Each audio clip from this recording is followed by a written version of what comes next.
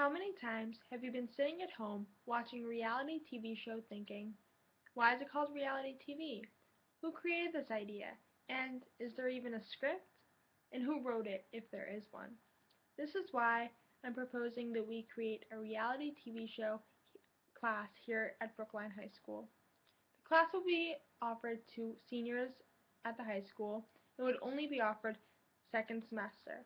I know that's kind of risky, but after taking a poll of 100 seniors at Brookline High School, 85% of them said they would take it second semester.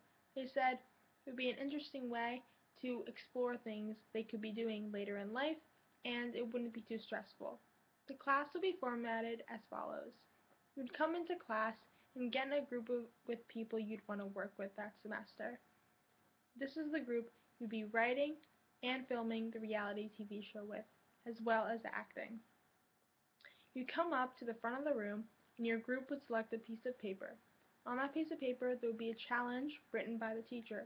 The challenge can be from a singing contest to a dating game. Really, the possibilities are endless.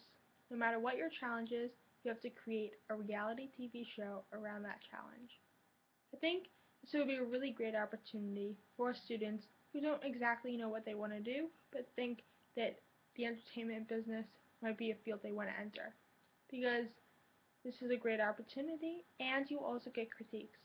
Every Friday, we'll be watching one episode of someone's reality TV show, and we'll be getting feedback, critiques, and compliments.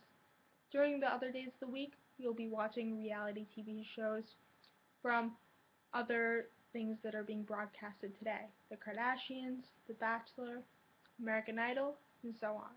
So you can see how to make things the same as theirs and how to make things different.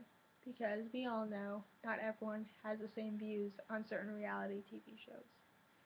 I decided to talk to my guidance counselor when I first thought of the idea.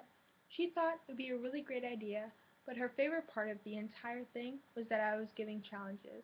She said her favorite reality TV shows are the ones with challenges, not the ones with people doing nothing, like the Kardashians. So this is why I think we should have a reality TV show course here at the high school. And I think it would be a great opportunity for kids and students to learn about passions they didn't even know they had.